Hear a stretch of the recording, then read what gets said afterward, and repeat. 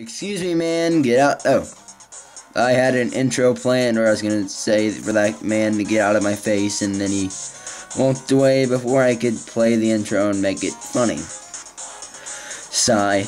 Okay, hey guys, PokeCon14, welcome back to Pokemon Black and White episode. It has been way too long for me to remember the episode number. Woo! Failure!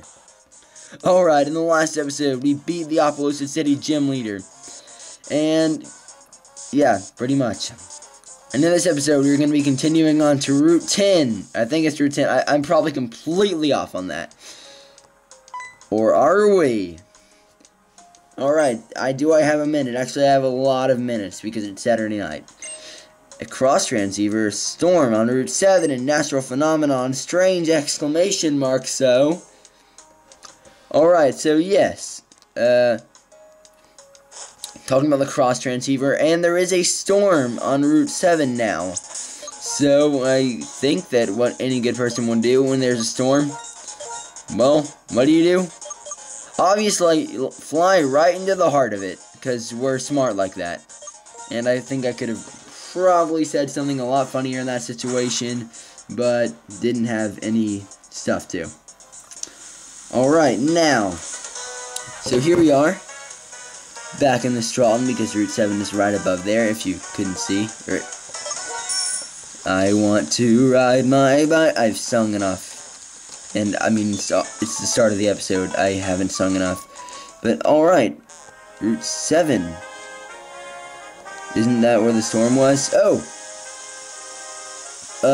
Maybe I should stop talking. Oh, jeez. That is some heavy wind. Okay, like, I literally cannot see the screen right now. I have a bad recording angle, and okay, this is getting me kind of dizzy, honestly. Oh, okay, so it's just raining here, and then down here, there are the winds that are trying to kill you. Oh my gosh, that's quite bad. But now that I'm up here, I can actually freaking see again. Alright, so make your way over here into the heart of the storm, even though I'm pretty sure we've already been in. Oh, exclamation mark. I was way off on that, and there wasn't an exclamation mark there. My, that Pokemon has come again, too. There's the exclamation mark. Now, child, don't you go. I just banged my knee into the table. Poor table. Now, child, don't you go heading into the tall grass. That Pokemon might be too much for you. I'm an old grandma. And no, I have nothing against grandmothers. Grandmothers are awesome. Well, catch cold standing around talking this wind and rain. It's not much. We come stay at my home a spell. Alright, there where the rain just completely froze up, and because I'm entering a house, it just decides to stop, because I can freeze time by entering a house. Oh, if only. Soup? I haven't even had dinner yet, so yeah, I'll still have some soup, because I'm having, well, not really having soup next, but having some pizza, which is better than soup, so I don't really want soup. Pokemon called Tornadus that creates windstorms, flies around the region, letting loose wild winds and pounding rain. I'm sorry, guys, I didn't get to do the voice that entire time. I messed up! Here, have some soup, dear. It'll warm you up. I'm not cold. I obviously don't have feelings. I'm a video game character, duh. Gosh. I mean, seriously, like, let's take Minecraft, for example. You can jump into a pit of lava, and then just jump out. Your legs are not wrong. I think George Lucas will have something to say about that. Or specifically, Anakin Skywalker. If you guys don't know Star Wars and you're missing out on life, cough, cough, Matthew. Have you eaten it? Okay, yeah, so ruining crops with troublesome Pokemon. Yeah, blah, blah, tried to catch it, flew away. Yeah, okay, I don't really feel like doing the grandma voice here because it stays here in the evenings, and yeah. Alright, so what I'm pretty sure that lady actually said is that Pokemon. Oh, well, let's have a cutscene first. But I like talking over the cutscenes because you can see them anywhere else, and this isn't that important.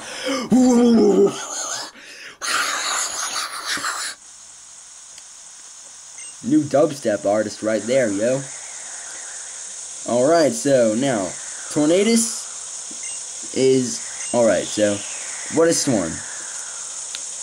as you've heard there, that Pokemon is called Tornadus, and it flew away now that the storm's gone. It's raining, and is it lightning up? Maybe. But, alright, but what you want to do is, there's an easy way to catch this, because okay, you can find up, okay, that lady, if you're playing in the evening of the game, like that old person was telling, that, excuse me, words, work for me here, please. In the evenings, Tornadus will be found in Route 7, that's where the storm is, and it'll be in Route 5 if you're playing like in the morning time, so there's probably some house over there, something that I didn't see. But yes, we're going to be catching this thing, and I guess I'll buy some Ultra Balls, and yeah. So, yeah, this will be my episode to catch Tornadus. Now, if you've seen my Shiny Diamond and Pearl, you will know that roaming Pokemon, actually I don't even know if this happened to my Shiny Diamond and Pearl, but yeah, this is technical machine department. Why do I need to buy some technical machines? Alright. Yeah, okay, that was just pointless. Anyway, if you guys remember Mesprit from watching my Shiny Diamond and Pearl or playing Pokemon, which if you guys don't play Pokemon, then yeah, that's something wrong with you. But if you do, this is actually one of the roaming Pokemon. You will find Tornadus in Pokemon Black and Thundurus in Pokemon White. It's pretty much the same, but alright, is it raining in the actual game here? But there's a trick that you can do, and apparently I don't think I did it right or something. I don't know. But, if you do go in and out of Route 7, it will eventually go there, and there is an easy way to tell if it's in the area when there's a storm. And, I mean, it may not even be here, because in the actual storm, it storms. Like, by storm, I mean storm. Yeah, right when you enter the route, the screen will fade blue, and you'll know when it's in the route, but this is kind of confusing knowing that it's raining in the route already. And can you stop running into wild Pokemon? Maybe I could put on a repel, but no. I'll just run into the wild Pokemon then. Yeah, I'm gonna cut because I'm kind of confused. What I saw on this earlier when I was preparing for this episode seems a bit different, so hang tight right where you are. I'll be back in one transition. Alright, I don't know how many of you are screaming at your computer screens right now saying, Connor, he's in the route! But yeah, apparently when it is raining, that does mean that Tornadus is in the route. If you're playing in Pokemon Light version, which I've been playing in Black if you haven't realized by the entire Let's Play. Do I have any version exclusives? I don't think I do. Probably not, but yeah, he is in the route when it is raining, so once it clears up, then that'll mean that Tornadus is not in the route anymore, or Thundurus if you're playing White. Yeah, these are, I guess I could do a little bit of explaining real quick. Tornadus and Thundurus are part of the legendary genies, or what it's called. It's the duo of Pokemon, and I honestly don't think they're that cool. They do have new forms in Black and White too, but honestly, I have not played that much Black and White 2. I really, admittedly, need to go play more of that, because I've beaten it, but I'm not that far into the post-game. But this is actually getting quite annoying now, because with it raining, I'm pretty sure that means he's in the area, because I just checked, and he doesn't seem to be in the grass. So you can keep going along the land border, but one thing I saw is that I could go in and out of the house, which I may like a bit better, because it's quicker than going in and out of the border of the route, and you can tell what the weather is a lot easier. Easierlyistic, tastical-ish. So yeah, that's great. Just, I could randomly end a conversation saying, so yeah. Anyway, I don't really want this to take too long, and I don't want this to be like me catching Uxie and taking forever. If you guys saw Shiny Diamond and Pearl, and if you didn't see Shiny Diamond and Pearl, go watch that, because the Uxie episode is hilarious. Like, I'm not gonna spoil how it ends for those of you that just now see it, and want to go, or that haven't seen it, or are newer viewers of mine and you want to see it, but yeah, that video, it's got a funny ending, and I said I was going to go in and out of the house, but there are multiple ways to do this. You could go in and out of the house, and alright, it's still raining. I don't think that he's still here. This may be something in the game where it just rains already, or there could be a storm. So I think it'll be when he's storming. That means Tornadus is actually in the area, not just normal rain, because it may rain here normally.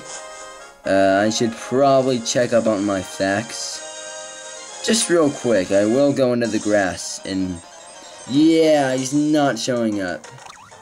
I'm gonna cut again to when I find him, because this may get kind of repetitive, and I bet some of you probably are shouting at your computer screens, "Connor, he's not there! You need to go make sure it's storming, not just normal rain!" I've heard some of you guys talk. You really do sound like that. Okay, I haven't heard many of my fans talk, and the ones that I have, they don't sound like that. But I can pretend things, all right, Fungus. I can, right? I just shook the camera. I can pretend I didn't do that, right? Well, probably not because I said it, but that's beside the point. As you can see here, I stopped in Shopping Mall 9 just to buy some quick balls and stuff, but yeah, this is what it looks like when Tornadus is in the area. It'll really be storming. Not that simple rain that I was saying before, but it just does stuff completely everywhere and everything. And Tornadus, is it I forget what type it is. It's not normal flying, is it, or is it just flying? It's just flying. Trying to think, what Pokemon should I attack it with? I'm gonna go with Endos. I'll see what a Flash Cannon does to it, and I may switch up later. So yeah, this is what it'll really look like. It pours, and after a while, it may actually go away if you run into too many wild Pokemon without actually going into it. But one thing I am curious of, like I said this multiple times, and I just replied to a comment about someone asking about repels, or not just, it was yesterday, like saying it wouldn't work. Like, it says weak wild Pokemon. Will it repel wild Pokemon at the same level? That's something that I'm just about to test out. So, I'll put Splash up front. I won't attack it with something that powerful, but please still be storing. And I really hope that I have a normal repel in here. I do have Max, and I know that. But I'm just sorting out my items, looking to see if I have a normal repel, or super repel is fine. I have a bunch of super repels, and I don't seem to have a normal one. So, I'll just go with super, run around in the grass with a level 40 Pokemon, because when you do catch Thundurus and Tornadus, it is a level 40. Aha, so yeah, if you have Pokemon level 40 and below, then you will be able to find it and use a repel and run into it. So this is Tornadus. This is a version exclusive to Pokemon Black. Its counterpart, Thundurus, is in Pokemon White. Obviously, I won't be showing it, but, yeah, I guess I'm not going to be showing it. I said that pretty clear. If a Surf knocks it out, then this will be really stupid if it does. I don't expect it to, but yeah. Oh, geez, that did a lot. That wasn't critical hit. I kind of expected it to be. Alright, so that's what it looks like whenever you run into Tornadus. And what I was actually saying about Tornadus and Thundurus, like, in the morning, it's gonna appear in more of the northern routes, like, yeah, like, from that Mistralton City above there. So, that's why I like going back and forth between Route 7 or inside that house works too. Either way, you could travel along Route 7, and is it raining here? I think it rains here normally, actually, so I don't think this is a very good idea to keep going here, because it will be raining here no matter what. But you can go across the land border multiple times, and if you see the screen start to fade to blue, the storm will be coming. That actually, dude, is it fading? Is it fading? Doesn't seem like it. What spot is the actual root barrier? I think at the end of the path right here.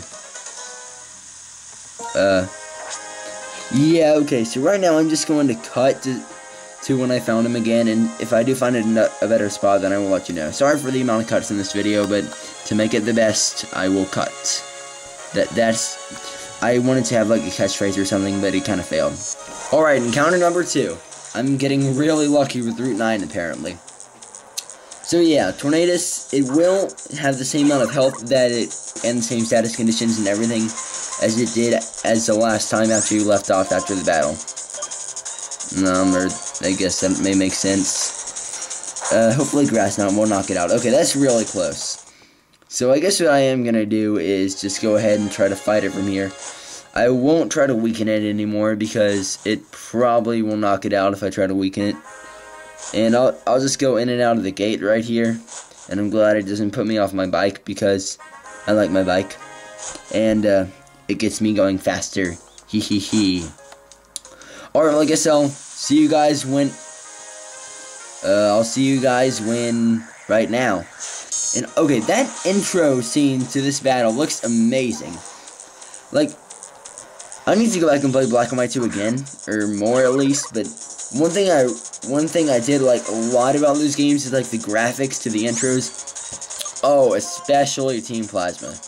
In this game and in Black and White 2, Team Plasma, their intro looks amazing. Now I'm gonna go for quick balls, I may go for some dusk balls, I may go for some ultra balls here. But, you know, of course, Maryland gets in on his first quick ball because that's who I watched before this to prepare. And, you know, I don't. So I guess I'll cut up, and I may make a mashup video, or a montage of all the failed quick balls I have, which I should have done with Uxie, but I had pretty good commentary during that. But, oh man, Uxie took forever. It's my favorite, it's one of, if not my favorite legendary Pokemon, but it just was such a pain to catch. Alright. Enter transition. Alright, last try on the commentary part of this. I'm gonna go ahead and see if a dusk ball will work. And then I guess after that I'll do some just mashups and montage, music maybe. Shouldn't last too long. But all these battles may last a long time. This can get very tedious. I'll be the first one to say it. This can be very boring, very annoying, very tedious, and yeah, I even started putting on music on my phone. Yeah, alright.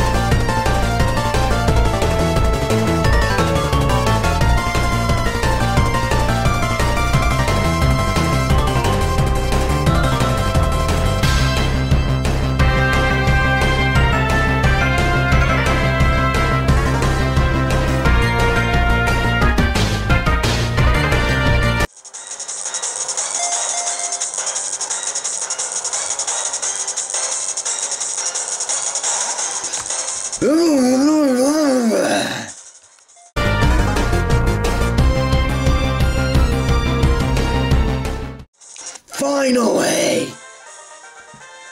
I'm sorry if anyone that was caught way off guard by my finally there, but yeah, that's a cool description.